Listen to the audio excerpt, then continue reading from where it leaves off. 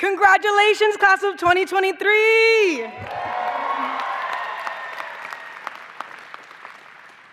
With all the networking and Zoom events we attended, I'm hoping a fair share of my peers know who I am.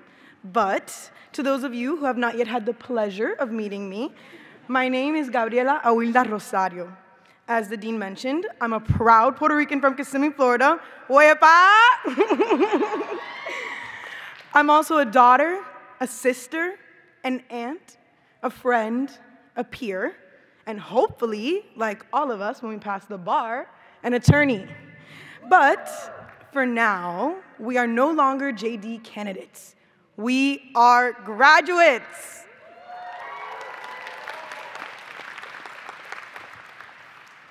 On behalf of the class of 2023, I'd like to start by thanking several people. To Justice Ketanji Brown Jackson for taking the time to be here, celebrating this momentous achievement alongside us, and giving us such wonderful words of wisdom to carry with us, thank you. To Dean Onwachi Willig for all your endlessly hard work, institutionally, scholarly, and beyond, thank you. To the faculty and staff for all your support and guidance, thank you. Thank you. We are incredibly grateful. To our parents, partners, family, and friends, thank you for all your help, love, and patience. Supporting a loved one through such a demanding experience can be difficult to bear emotionally, mentally, financially. So just know we appreciate you immensely, especially you. I love you, Mom. Our journey to becoming graduates began in an unexpected and non-traditional manner. As many have put it, we started law school in unprecedented times. I promise I didn't want to say it. But it's the truth. Instead of being all together at the Tower or even in Boston, many of us were spread across the nation and beyond. From California to New York, from Texas up to myself in Michigan, even as far as South Korea. Despite the distance and the time zones between us, we managed to come together and create a community, all while surviving 1L, a huge accomplishment in and of itself. As the renowned poet Pablo Neruda said, "Podrán cortar todas las flores, pero no podrán detener la primavera." They can cut all the flowers, but they cannot stop the spring. COVID-19 may have cut our flowers, but as we see today, it definitely did not stop our spring. Yeah, you can clap, yes!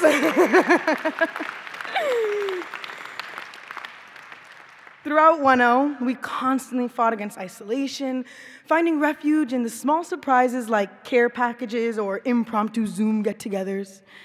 Thankfully, in 2L, we were able to come together in person, not only in spirit, getting to see smiles instead of masks, realizing how tall, or in some cases how small some of us were.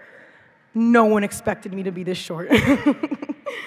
And finally getting to celebrate milestones and triumphs together. Blurry faces on Zoom became trusted friends, friends who helped a Guatemalan mother of 3 secure asylum, friends who met with the Attorney General as a part of nationwide efforts to protect tenants in the eviction crisis, friends who represented indigent clients across the nation. Strangers in an e-board became unstoppable forces that planned the first events on this campus in almost 2 years, becoming integral parts in reestablishing traditions and cultivating the BU Law community for generations to come. What started as seeds of trust sown during 1L have now blossomed into lifelong friendships. We've attended each other's baby showers and weddings, we've celebrated birthdays together, and supported one another through hardship, loss, and grief. Our flowers were cut, but through our care, compassion, and perseverance, we were able to establish such genuine and lasting connections. My dad, who's no longer with us, always used to tell me, where there's a will, there's a way.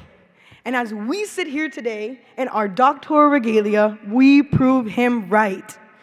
Through our will to become lawyers, we found a way to make it through one of the most rigorous academic pursuits, all while managing to create such strong and beautiful bonds, even with all the obstacles against us. After all this hard work we've put in, and the cold Boston winters we've endured, our spring has finally arrived.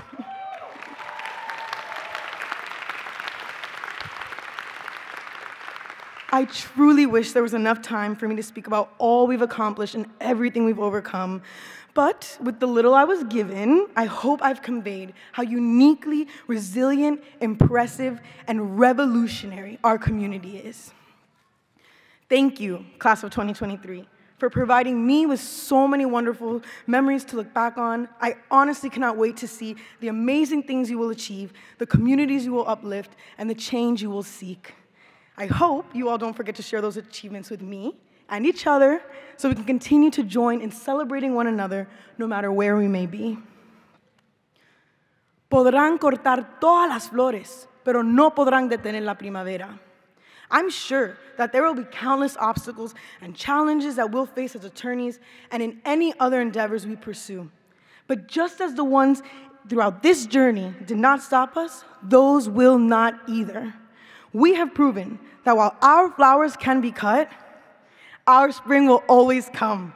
So thank you, and congratulations again, class of 2023.